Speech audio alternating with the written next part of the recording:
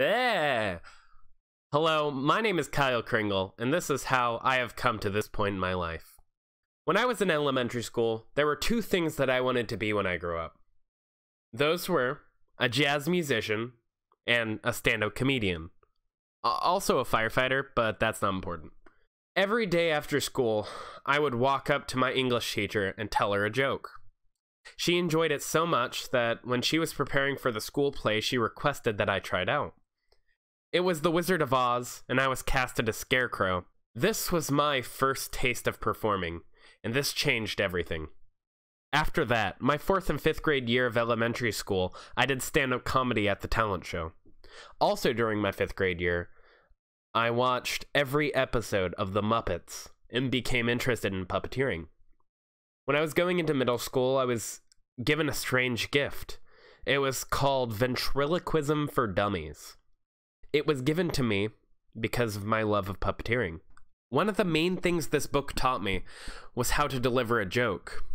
Many of the techniques I still use today in my stage routines. The other thing it taught me was, obviously, ventriloquism.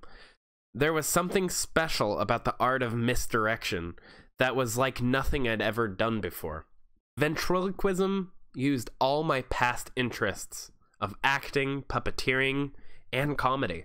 I stayed on the path of ventriloquism for a few years until a friend of mine decided to show me a card trick. This was taking the misdirection that I enjoyed so much and ramped it up to 100. Going into my freshman year, I was doing magic on the daily. I started doing gigs in front of shops on First Street to lure tourists into stores. Near the end of the summer, before freshman year, I went to a summer camp where I made a few friends showing off my skill. One of the friends I made was part of the Benicia High improv team. He enjoyed my wit and talked me into trying out for improv. At the start of my freshman year, I tried out. I didn't make it.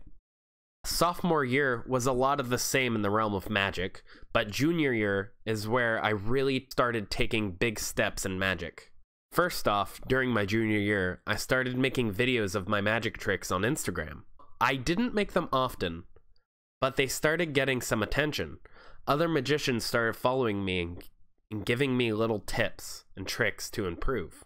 I also tried out for the talent show that year, which I ended up winning.